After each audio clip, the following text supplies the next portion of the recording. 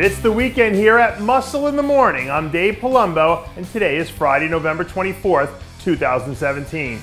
Let's find out what's going on in the world of bodybuilding and fitness. Back in the day, they used to have a saying that went something to the effect of, "It's the quiet ones that you have to watch out for." And I'm not sure if there's an athlete in the sport who fits that description better than emerging second-year superstar Gerald Williams. Despite the fact that he came into every show this season with essentially zero hype, all the former North American champ did was manage to win the Cal Pro, run off 3 straight top 10 finishes, and hold his own on the Olympia stage against a group of future Hall of Famers. But now that the word is officially out and Williams will be heading into the next season with a target on his back for the first time, it'll be interesting to see how he responds to the pressure once his 2018 campaign starts to get rolling. If you want to have success and longevity at anything you do in life, you're going to have to learn to think outside the box a little. Or you could just sit back and follow everything that figure standout and Cyber Body Shop CEO Wendy Fortino does. Earlier in the week, the Fortino camp released video from one of their most recent back efforts, showing off the sort of flawless conditioning and 3D muscle that we've come to expect from her over the years.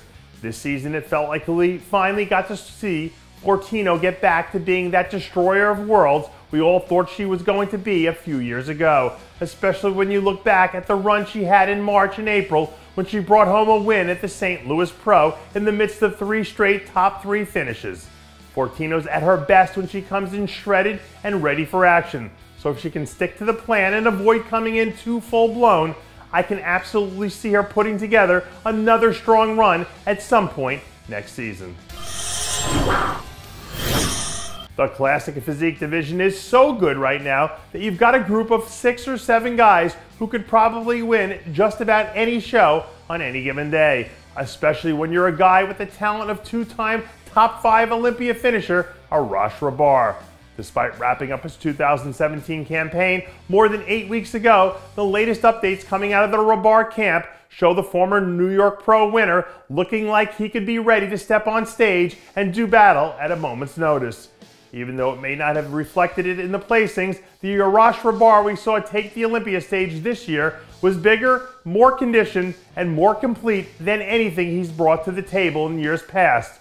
So as long as he can stay true to form and keep finding new ways to sharpen the blade, I don't see any reason why he wouldn't be right there in the mix of things when it all goes down again next season. Since we're already talking about Classic Physique All-Stars, has anyone out there been paying attention to what rookie knockout artist George Peterson has been up to lately?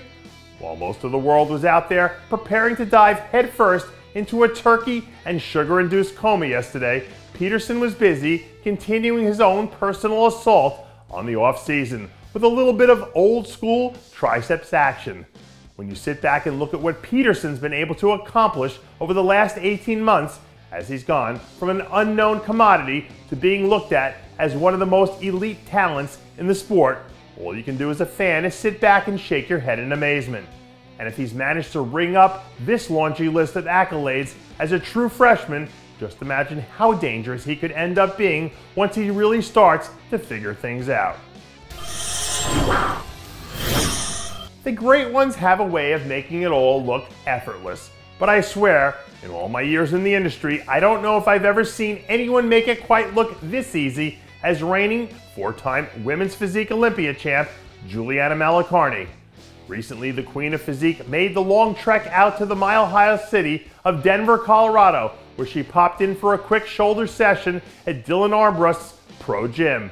In true Juliana Malacarne fashion, she's still looking as flawless as ever, and seems like she's already fallen right back into that championship groove that's earned her a place on the Mount Rushmore of female athletes in the sport.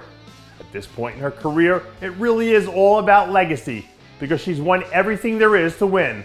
But with the potential of bringing home an unprecedented 5th straight title on the line next season, I'm of the opinion that the best of Juliana Malacarne is still yet to come.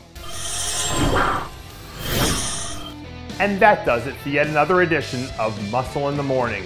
I'm Dave Palumbo, reminding you to always be true to your passions, and make sure to follow us on Facebook, Twitter, and Instagram. Enjoy the weekend.